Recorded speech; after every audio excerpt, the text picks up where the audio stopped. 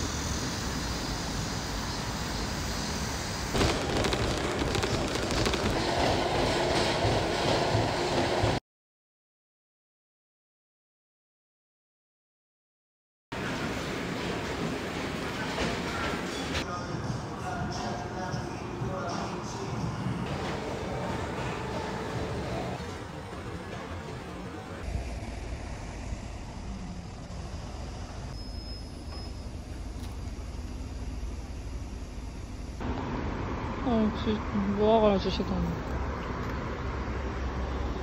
일반 마트에 파는 것보다 훨씬 맛있어. 그죠? 진짜 맛있네요. 맛이 다르다니까. 진짜 맛있다. 귤도 마찬가지야. 집에 가져가가지고 듬뿍 주고요. 네.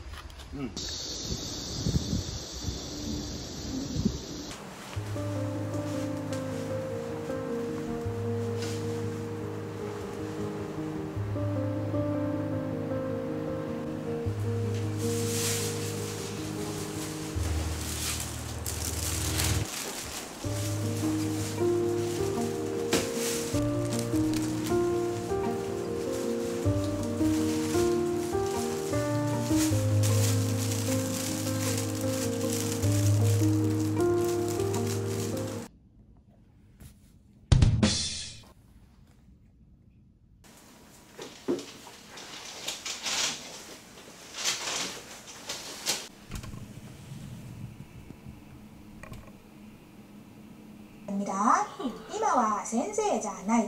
9番、隣のトトロアニメ見た。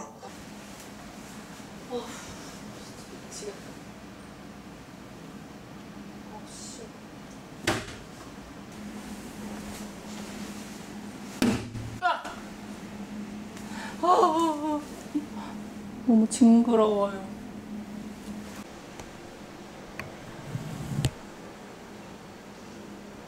무화과 달린 거를 다 수확을 하고 그리고 초파리 약을 싹 뿌려야 될 것 같아. 그렇지 않으면 이 아이는 초파리에게 먹힐 것 같아요.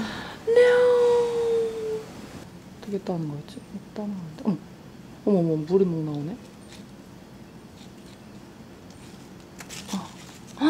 어머. 무화과 너무 귀엽다.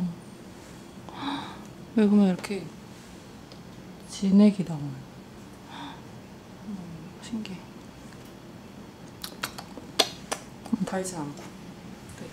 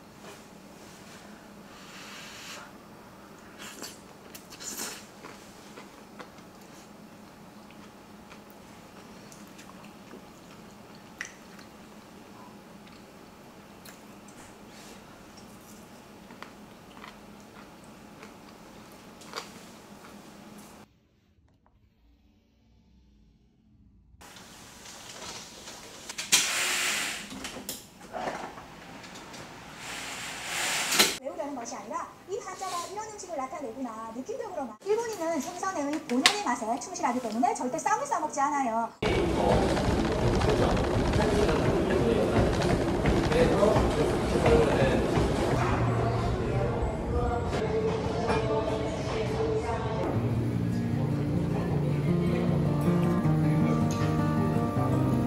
오, 할머니 엄청 잘하는데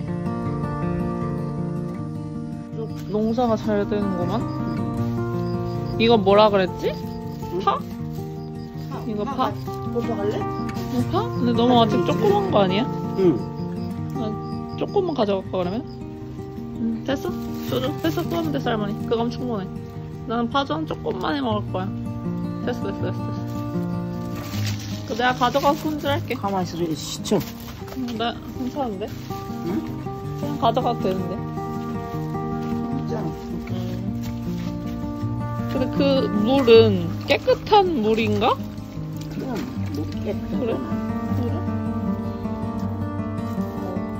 한 달은 먹겠어. 파전을.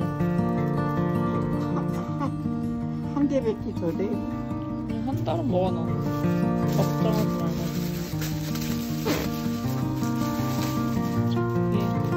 갈게 할머니.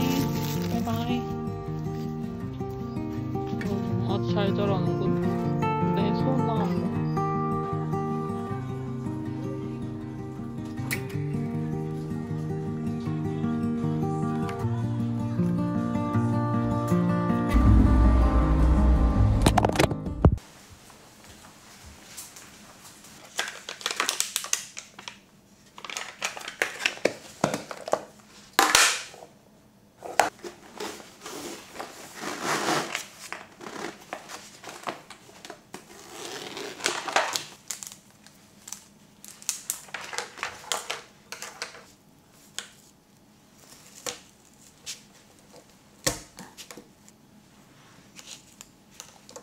헐, 뭐야?